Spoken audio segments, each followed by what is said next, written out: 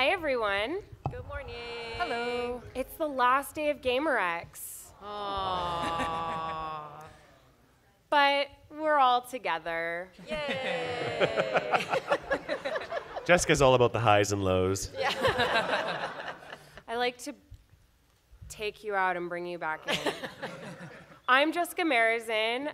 I lead the community team for BioWare. Thank you guys so much. Yay. We love you too.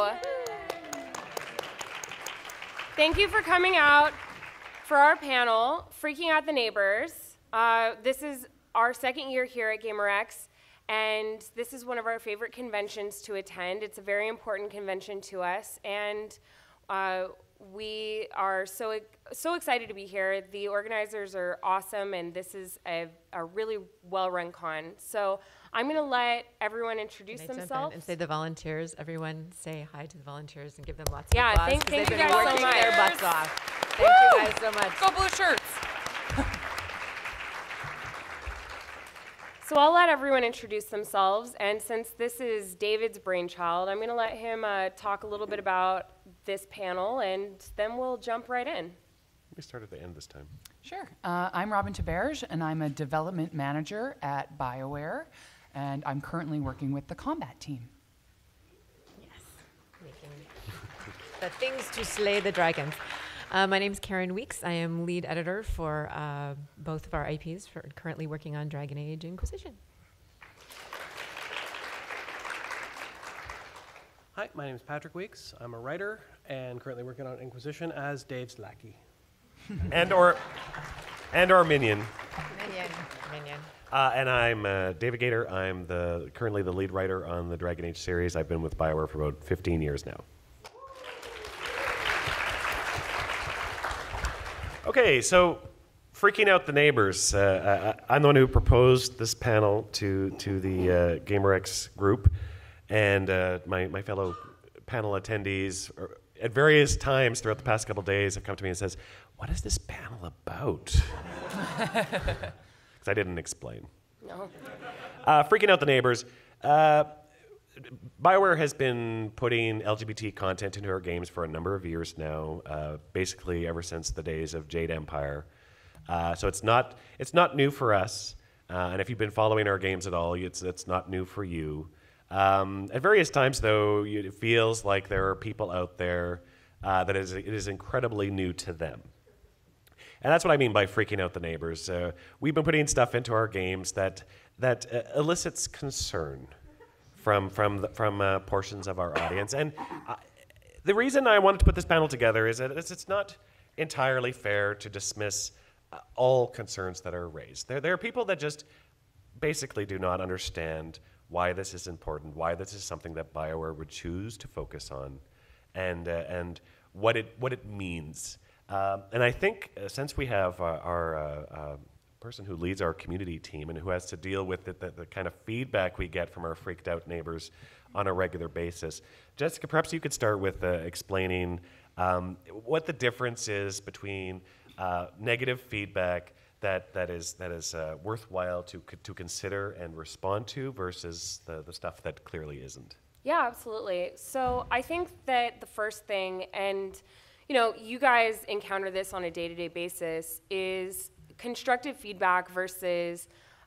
just kind of negative feedback or just stuff that we're going to tune out is what is at its very base is respect. What is respectful when you bring to the table?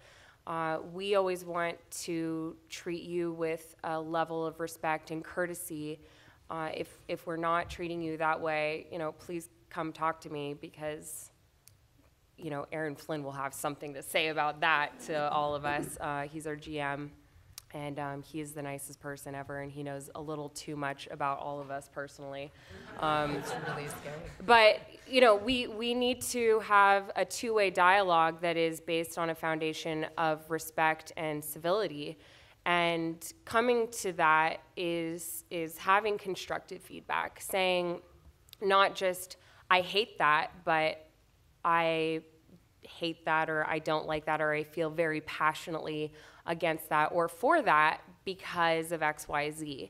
I think that having a dialogue or a debate, we are totally fine with impassioned debate. That's 100% something that makes our games better.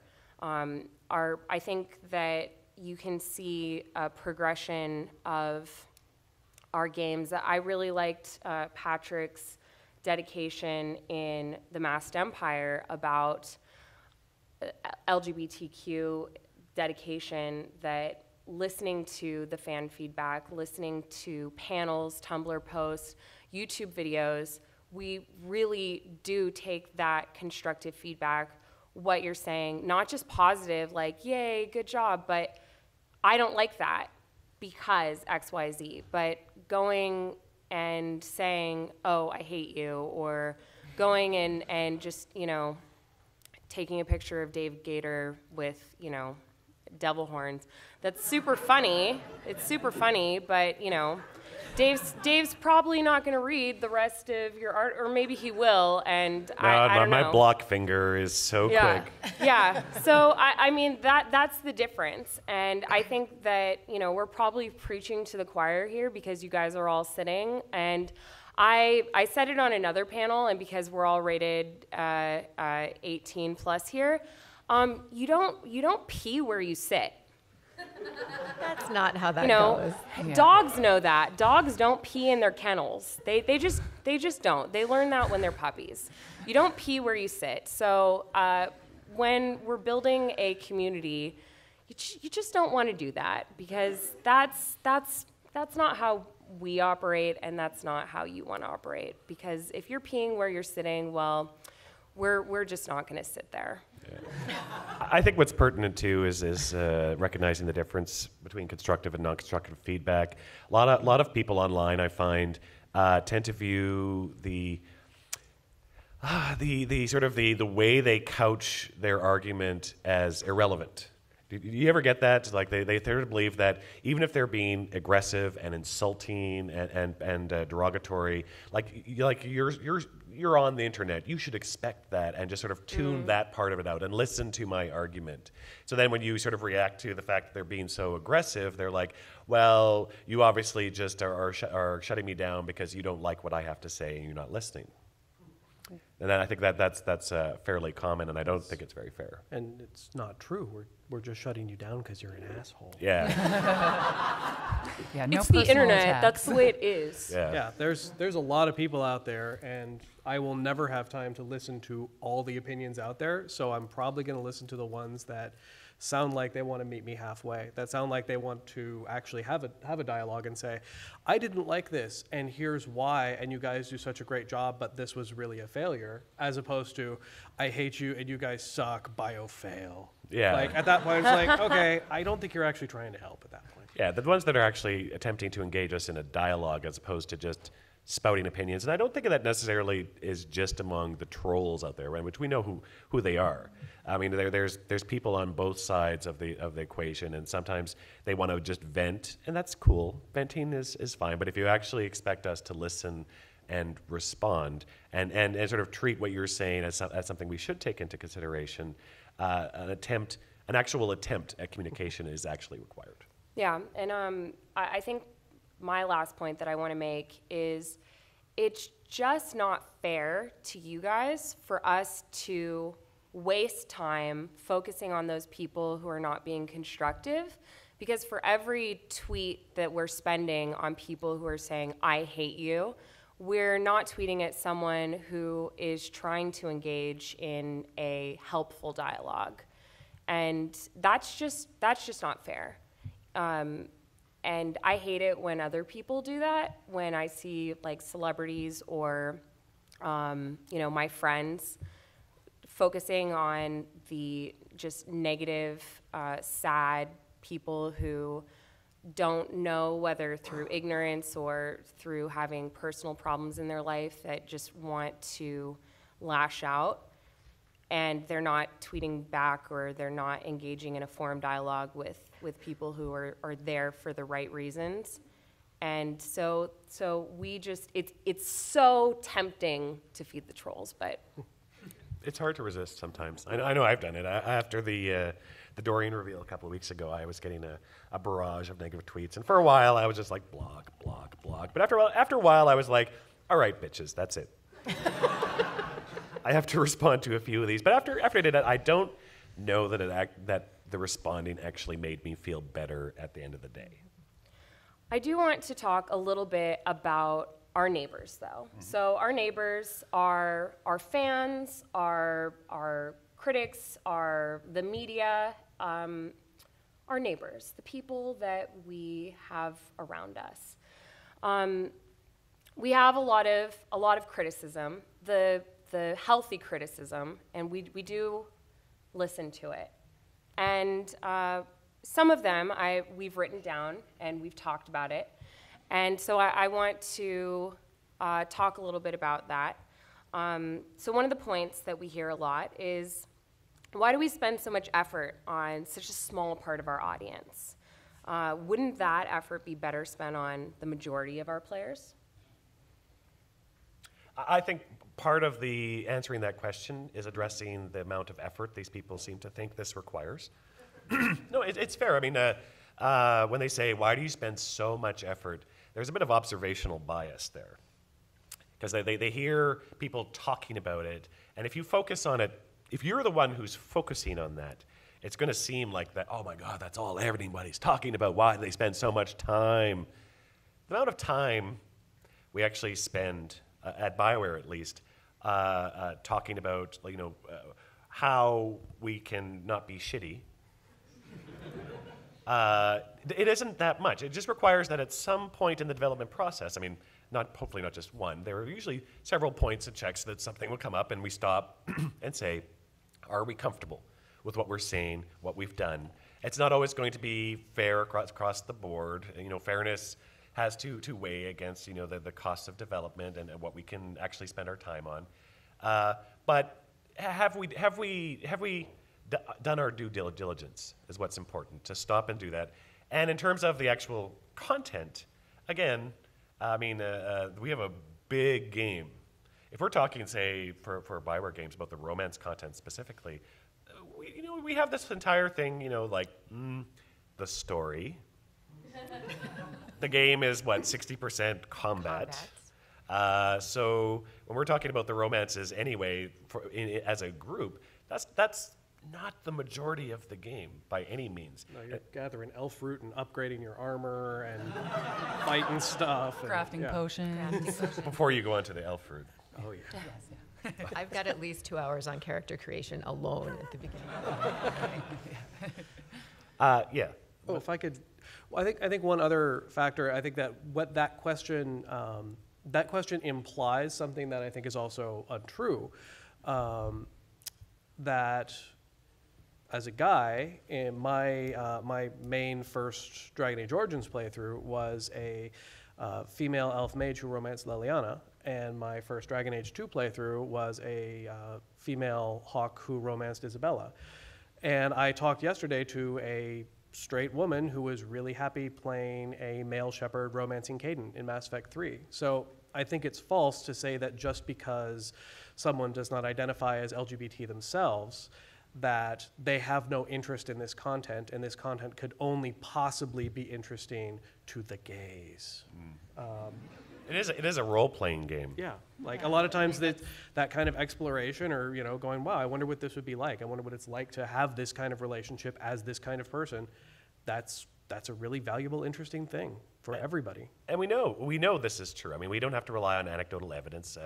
Dragon Age Origins and Dragon Age 2 both had telemetry collected, and it was opt-out telemetry, which means that you had to specifically go in and say, no, I don't want to provide any data to the telemetry. And it doesn't collect any personal information and stuff. It just collects the data on what choices you're making. And we don't know anything about the player themselves, so we know who made male characters, like the percentage breakdown of male characters and female characters. We don't know if the people who made those characters themselves are male or female. So when it comes to who chose what romances, we know the percentage of players who partook of optional content, like the gay romances. And when we got our telemetry back from Dragon Age Origins, for instance, the percentage of people who actually used the gay content was a lot higher than the sort of the conventionally held figures would account for. So you have to think, okay, either we have a lot more LGBT fans than anybody seems to think are out there, or there's a lot of people who aren't LGBT themselves who want this content. So it applies both ways. Just because we're providing LGBT content, I mean, yes, it's great that we're providing this for the LGBT fans, but we're also providing content that more people than just LGBT fans want. Yeah, I think that it's a total misnomer to talk about majorities at all. Demographics don't correlate to personal preferences. You could talk to a panel of women or men or people of a certain ethnicity or sexual preference, and they will all give you completely different answers. And that just has to do with gamer styles. And we have surveys and very, very specialized market research, and we just don't base our game features on demographics and majorities that way. And that's for more than just romances as well. If you're talking about a game that has choice, there are always going to be choices that the majority of players will pick. Good and evil choices. Everybody says, oh, I love having good and evil choices. From our telemetry, for instance, do you know that the vast majority of people always choose the good choices, no matter what? Like, I think it's when we got back, that on average, any good choice, good or evil choice, you can count on about 86% of the players picking the good choice all the time. So if you want to make that argument, you would say, well, only 14% of players are ever going to choose evil choices, so maybe we shouldn't provide them. This is a game that is predicated on providing choice to the players, and there's a certain amount of inherent value applied to choices when they exist, even if that player is never going to take them. Do you understand what I mean? Mm-hmm. When you encounter those choices, you think, oh, that's cool that's a choice. I wonder if doing that thing would have an effect. And even if I'm going to just always pick that one, the fact that I encountered it and it could have changed my game or provided me a different experience is in itself valuable. I mean, I think if you want to, anyone who says, why are you making this for such a small percentage of your audience? I think possibly the best response is, so you're saying we should cut rogues? Right? Because more people played a female hawk a female warden and romance Leliana than picked rogue. Poor rogues. Poor rogues. Poor rogues. Which is their loss. I love rogues. Yeah, rogues are awesome. So I think that brings us to a good point. Another big question we get: are games really the place to address social inequality? It seems so deliberate and awkward. It feels like you're pandering to gay players for money, or pandering to the social justice crowd to earn points.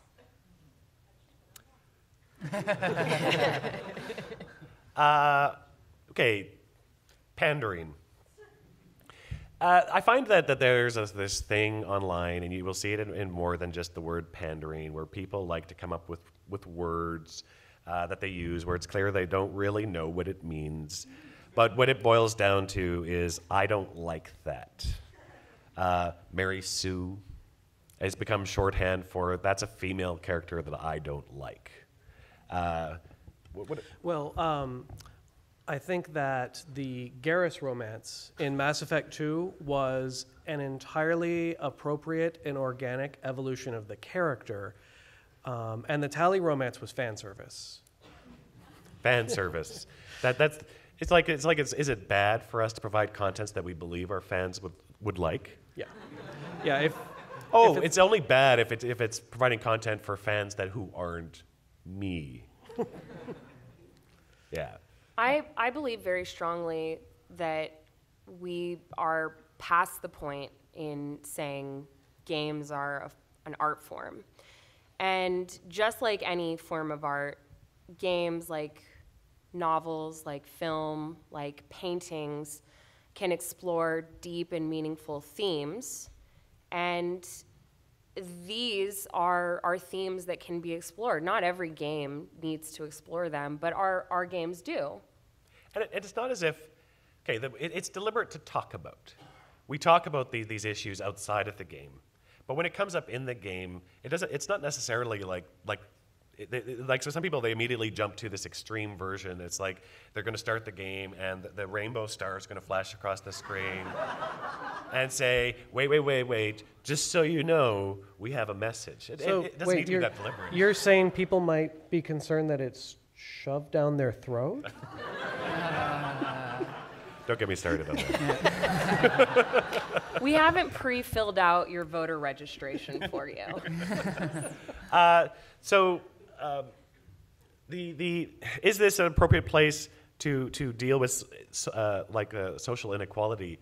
All kinds of entertainment are good places to deal with the idea of social inequality. It has to be considered, and games, by virtue of being games, should not be held to do not get to a free pass.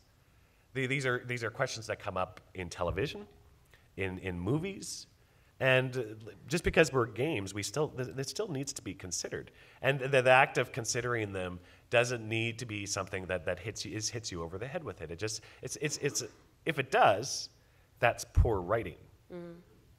And that ideally, once you play the game, it will be invisible. And as a consumer, I still walk away making my own decision of how I want to feel, how I want to interpret that theme. Maybe someday there's going to be cliff notes about games. There's already lecturers. Our games are not high school appropriate, but lecturers, college professors who use video games and our games specifically in their courses. So it's there. It's talked about. It's not necessarily, we're not putting it in there to make some kind of political agenda out of it. It's art. It's there in society, and it's there everywhere in film, in movies, in literature.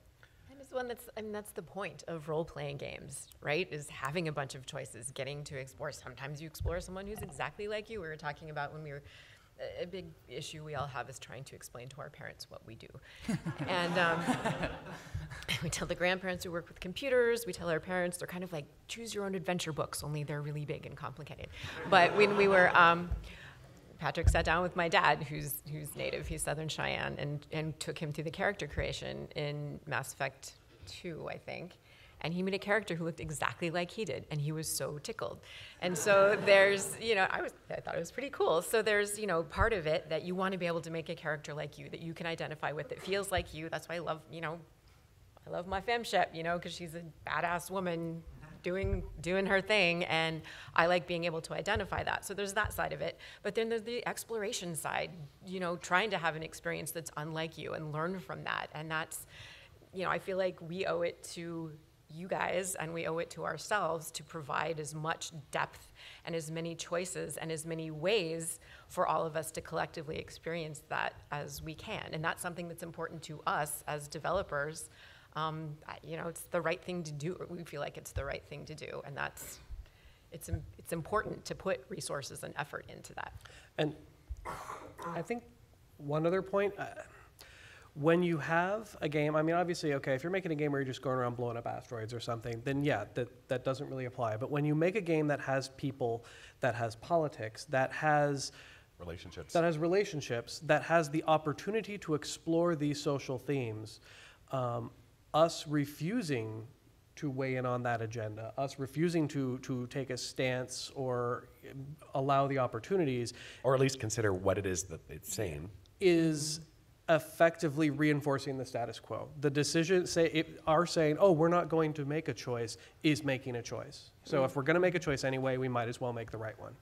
So here's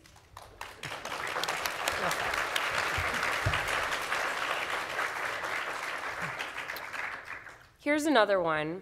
This isn't in game. This is about us outside of the game that I think ties nicely into that. Why talk about it? Games have done this well and not mentioned that their characters are gay at all. So why do you have to announce it and make a big deal out of it? Why focus on romance? Isn't just having good characters and stories more important? Well, I think a lot of people don't know that there are games like this out there. And if we don't talk about it, there's no way for them to find it. Like I discuss with my friends, and in Edmonton, like BioWare, you talk to a lot of people that live there and you tell them what you do and they have no idea. They've never heard of it before. You start describing the games, they're like, oh, is that like Halo or Call of Duty? And I'm like, no, it's an emotional experience. And it's out there for you to get to. So I think it's important that we discuss it. Like I have a lot of female friends that had never picked up a video game in their life. You know, they see Halo and Call of Duty, or they see Super Mario. You know, that's what we grew up with. Like, you know, you're dealing with young adults now that haven't always had video games. And so it's new to them. And you tell them, like, this is an active movie. You can be in the movie. You can have this experience outside of yourself and try new things in a very, very safe environment. And I think it's really important that we share that because it's moving. It's moving. It creates change for the individual. And I think whenever you create change on the individual level, you're feeding a much larger change. And I think that's very, very important to prioritize. If I could add to that, I completely agree, and I think that is great that we do bring those things up and raise awareness, but I also think that the question presupposes another incorrect statement or another incorrect idea, which is that we are the ones putting all this focus on it. Dave, doing the Dorian Q&A, this thing that I thought of myself and Karin totally wasn't going to say until He totally stole my thing. No. Dave, in doing the Dorian Q&A, mentioned Dorian being gay as point, 9 of 13? Something like that. That was the very last one. It was the very last question. So Dorian is a complex character, a Tevinter magister who wants to kind of fight against the negative stereotypes of his country and create something brighter. He is confident to the point of arrogant. He is a fascinating character, and him being gay is one part of it. But gay is what the website headline read. Like if you saw the interview, you could just imagine like the little red dot focusing on that and like gay. Yeah, I mean, it got picked up by the media, and so there was a lot of focus on that. And then of course people, when there's a headline, a lot of people read the headline and sort of treat it as if that's the entire story. So. And if it's that, and as though that's what we said. Yeah. What we said is Dorian is this complex, interesting character, and what a newspaper article said was gay, and then everyone says, BioWare, why are you always focusing on the gay? We're not, but as like once the fight starts, we have to represent that character fairly and say, well, no, we're not going to shy away from that. I think what is like pertinent to the question, a lot of people, with relation to Dorian specifically, are like, well, why did you mention it at all? Why not just leave it at, you know, he's from Tevinter and he has these characteristics, he's cocky and stuff like that, and stop there. And I just get to the point where it's like, so what you're saying is the only way to include this content in a way that you would find acceptable is to be completely silent about it. Is that what needs to happen in order for you to feel comfortable? That we can't mention that we have this content and actively invite these players to the table who might not otherwise know that the content is there at all? I mean, are you saying, well, they can play the game and then they'll discover the content? Yeah, but that applies to everything. We announced that we have romances. We want to announce that we allow you to play a female character. We want to announce that you were able to have gay romances if you so choose. And you can choose not to. But we're not going to be silent about it just to make somebody feel more comfortable, because there's content for you as well. And if that's not the content that you're looking for, move on. Well, and by talking about it, at least this way, the players can make that choice up front. Yeah, exactly. You know what? Dorian seems really cool. I'm going to be a male inquisitor so that I can romance him. You know, like you can make that choice for your first playthrough. And then you know what? You can go back and do it again. And to be And to be perfectly honest, it's something that journalists and fans are really excited about, no matter how much anytime we go into like interviews and we're like, all right, let's talk about vast exploration. They're like, yeah, but what about the romances? And we have, you know, like our Cullen thread hit like 1,000 pages. And I'm like, all right, what are we going to do about like load times on this thread? I mean, it's important to our fans. It's important to people who are reading these stories. And we have to recognize that. Yeah, it's like we're going to say, hey, you people who want to know more about the romances, interested in romances, you know, hush, hush. You know, the gameplay and stuff is way more important. It is important, and we're gonna talk a lot about that. In fact, I think that's the majority of our marketing. If you look at what BioWare actually talks about when we market, the percentage skew is not towards the romances, but there are people who are interested in romances, and that's a totally legitimate thing. If you that's the most important thing in the game to you, cool. So we're going to answer those questions, and we're going to put that out there. When they talk about, but there are games that have gay characters that don't ballyhoo it. Well, those are probably games where you also don't romance those characters, so it's not really relevant except in the context of you experiencing the story, which is what they're going to focus on.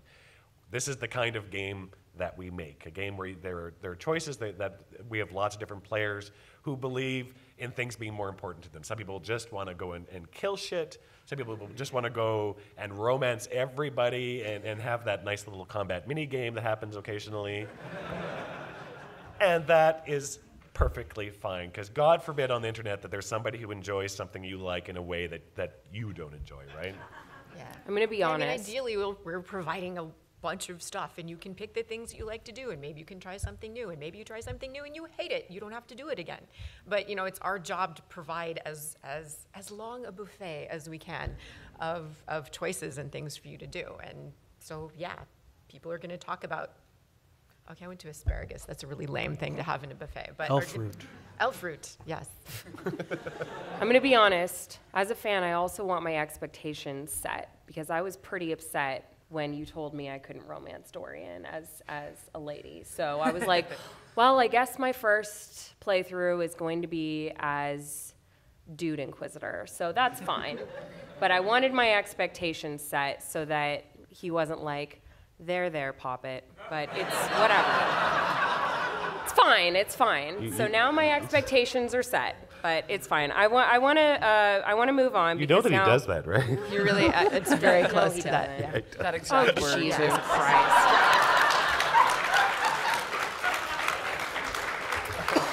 Well, now I'm upset, and we have to move on.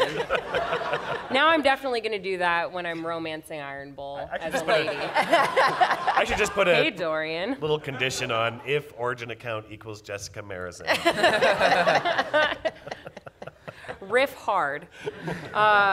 Okay, so this one, now that we've laughed,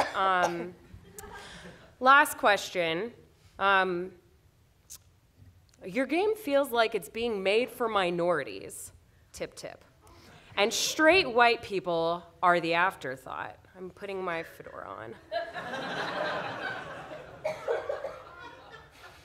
Is that the entire question? Yeah. Okay. Thank you for not reading that at all in a loaded manner. I'm sorry. Like, No, it's hilarious. I love it. I always find it fascinating that we make a game where we've specifically paid attention, and Dave, to kind of a crazy German degree, like, we'll balance the scales so that things are, okay, we've got this, and okay, we have an equal number of boxes, and It doesn't end up being entirely equal, but I Well, mean, no, I We messed were things we're up. talking looking yesterday for that we have everybody to huge charts of characters and Yeah. who does what, and it's not just romances, it's who's a rogue, like, you know. but I You don't want believe an entirely rogue party, but, you know, yeah. so we want to balance a whole bunch of stuff across the board, and we're very conscious of that. We put ridiculous amounts of time into planning that. And that said, I think we can say that Strady is probably okay. I think Strady's going to make it through this one. He could still get his battle boner. Yes, battle boners will still be happening. okay, the thing, I guess the nature of that question, and I mean, the nature of the question relates to privilege. And it's a word that I'm always reluctant to invoke because it's been used so often or at least it's viewed as kind of an attack word, right? Yeah, it's become a bad word. It's become a bad word, but it's not really. Privilege just means that there are experiences that you do not have the perspective to recognize. I have privilege. I can be gay, still a guy, still white. And that's something that if you just recognize that I'm not going to know, I may have empathy, say, for women. Absolutely, I have lots of empathy for women, but I'm not going to know what it's like to be a woman. If a woman says to me that something is important to her, I'm not going to say, well, no, why I don't understand why that should be important to you. Why would I? Yeah. And if I can recognize that there's a reason why I don't understand why it's important, that's just recognizing that you have privilege. That's all it is. So when someone says like, what was the question again? About how we make games for minorities. Right. Yeah.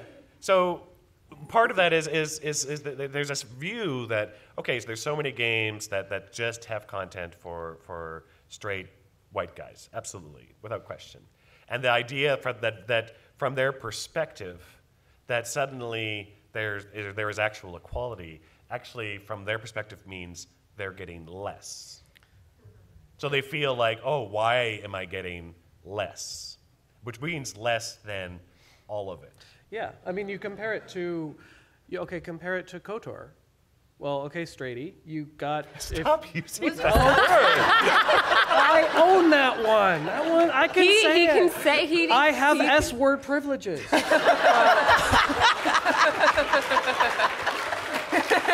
He's taking it back. But... He's taking it back. Okay, a straight male player in KOTOR playing a male character in KOTOR had one option, Bastila.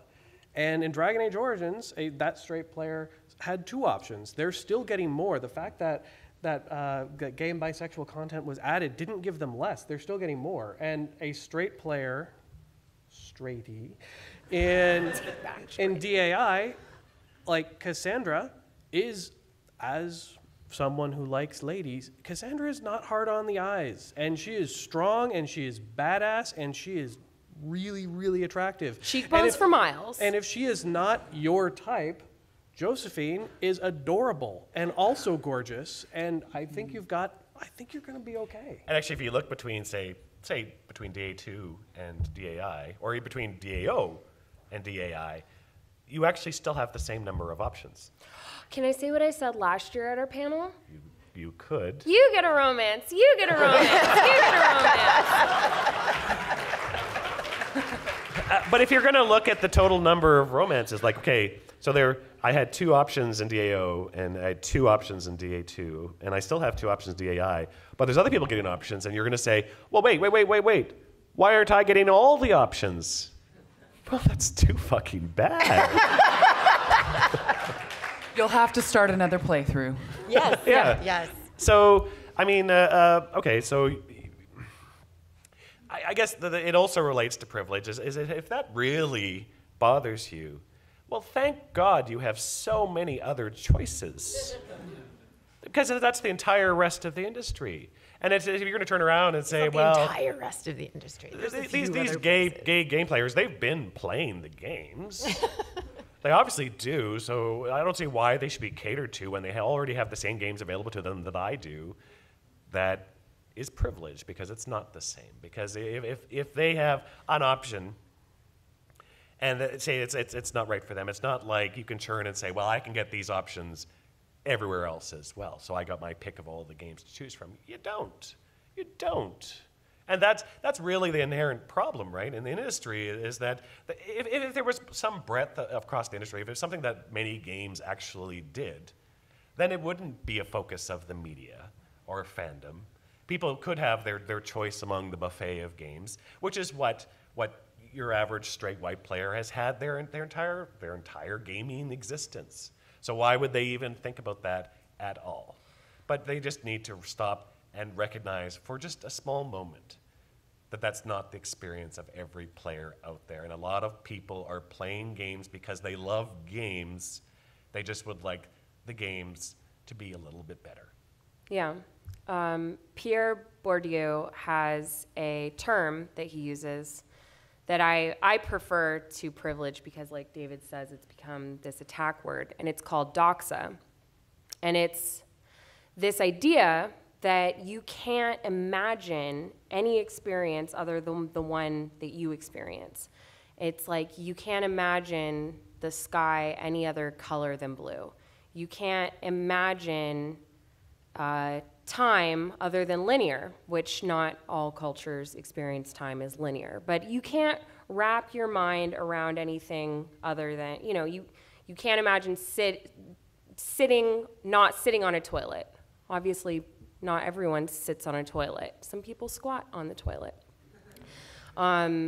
I have a funny story about that. No, seriously, you look under the stall to be like, oh, no one's under here. Let's not go down that rabbit hole. No, it's true. But the thing is, that's privilege. You can't imagine an experience other than the one that is in your world. And I think that we have to be cognizant as developers that we're coming in and,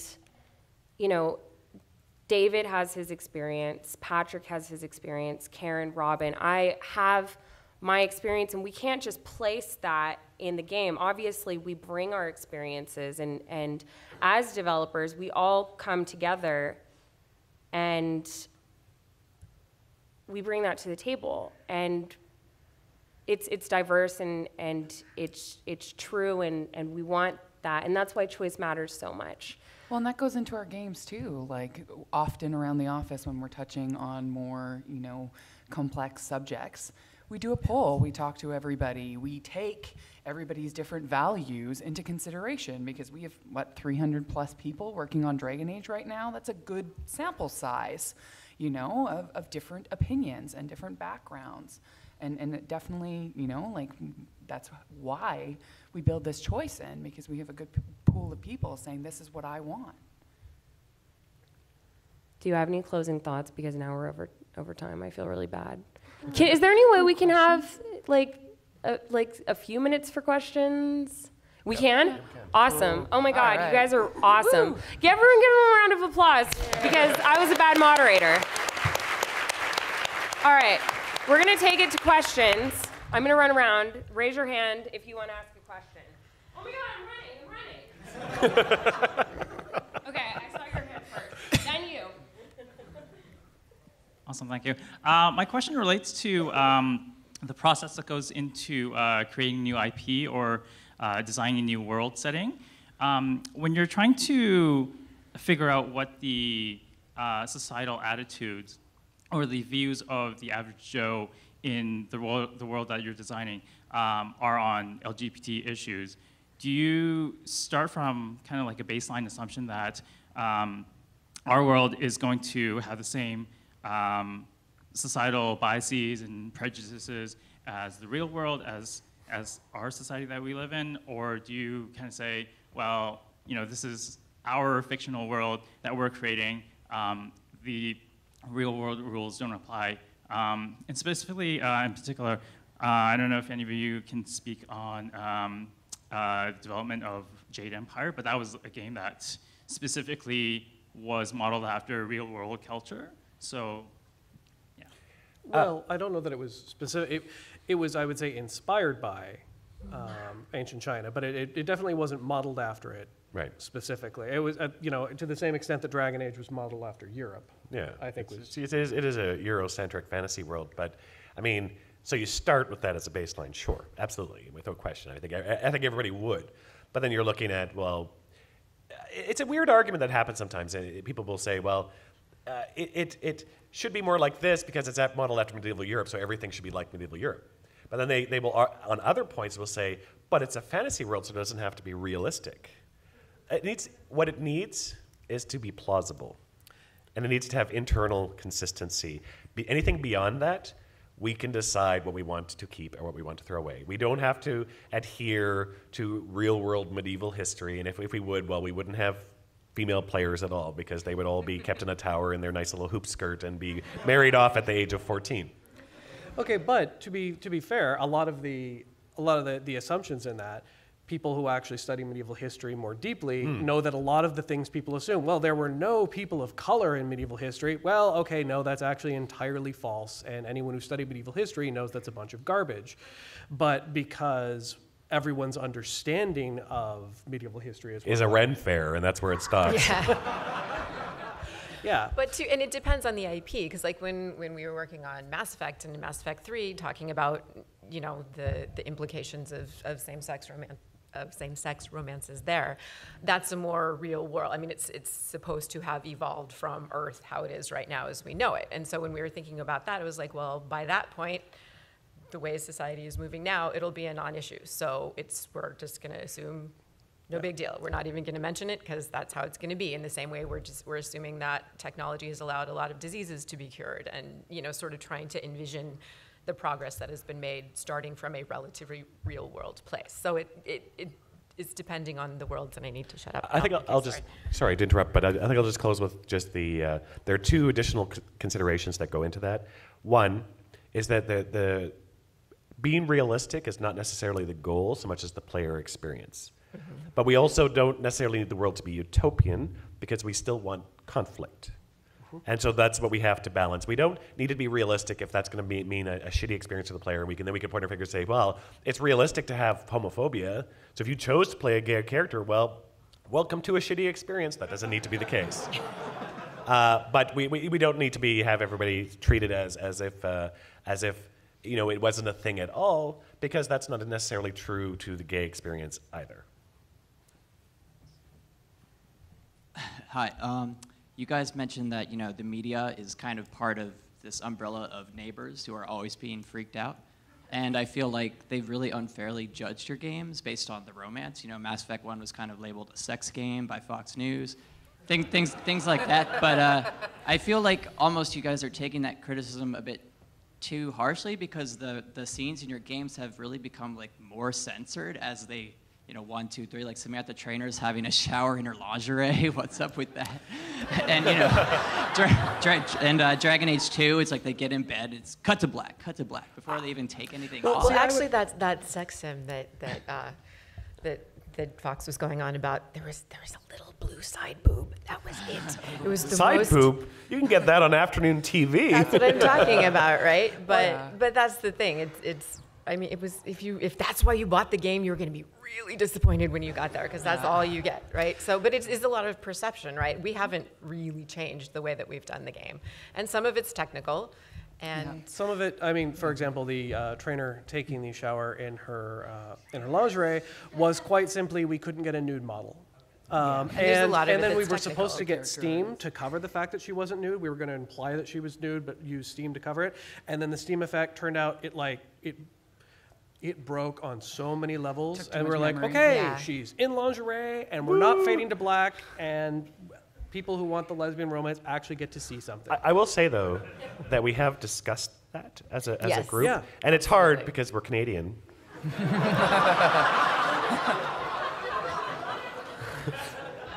It's like, can we have this conversation?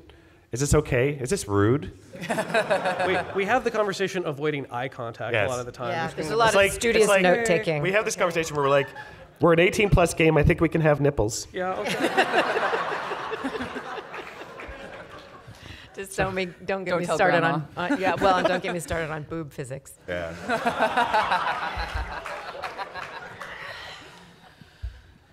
So you guys mentioned addressing critics, addressing the media, and addressing fans already. But I have a question about regarding other developers. So there are other developers who are getting flack for not giving people enough choices in character development. I'm not going to name any names, but ironically, we're all staring at a big logo of them.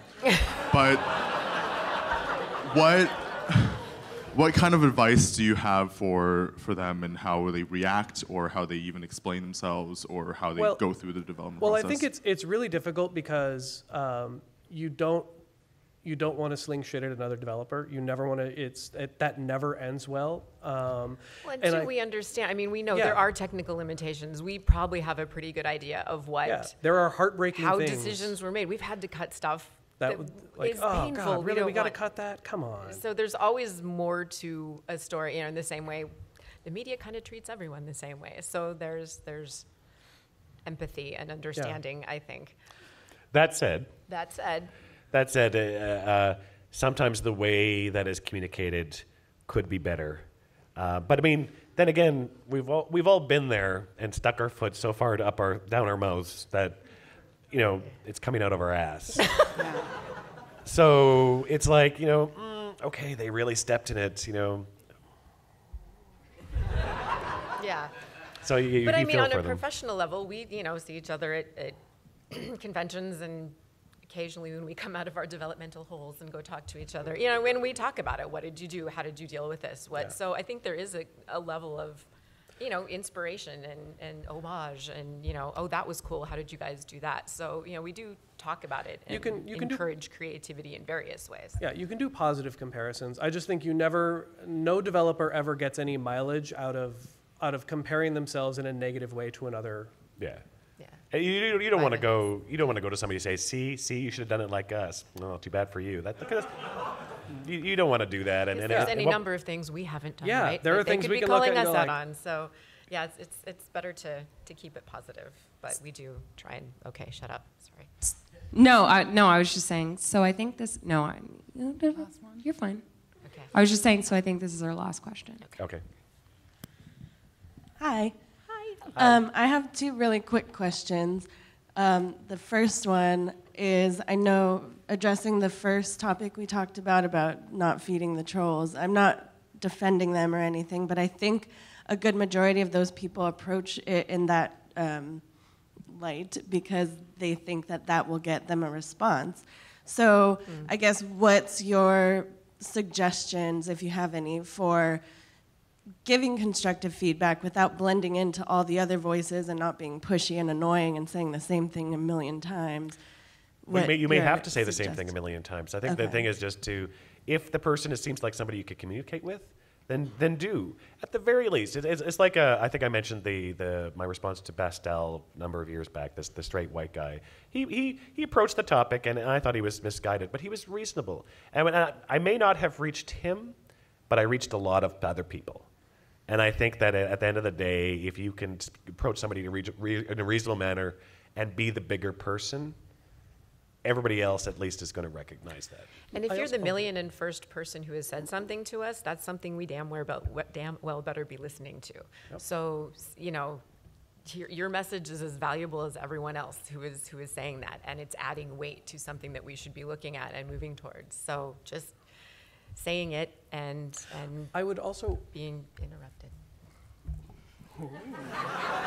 They're married. If I could add, please go ahead. I will stand by saying that we always listen. And if the fact that we always listen does not mean that we do not always do what people are saying we should do, there are things happening behind the scenes that we can't control. There are things happening that, in order to make a game, there are decisions that have to be made. Listening is not obeying. Listening is hearing and taking into account what someone is saying. Because no matter what the opinion is, there's going to be other opinions across the board, right? So we cannot listen just to the people on our forums or on Tumblr. There are a lot of opinions to take into account. And we do sit down and discuss them and eventually are going to have to make a decision. Yeah. And I'm getting, I don't know, Dave gets tweeted a lot, I get tweeted a lot. The only questions I really won't answer are the ones where either I have no idea what the answer is or I can't answer because that's not part of the information reveal that it's not something we're prepared to talk about in Dragon Age Inquisition yet.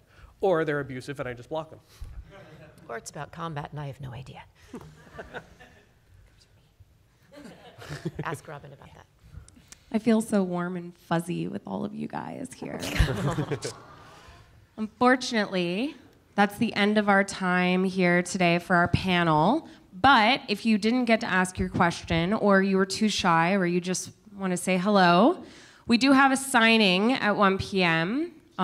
Is it here? I think it's here. It's maybe here.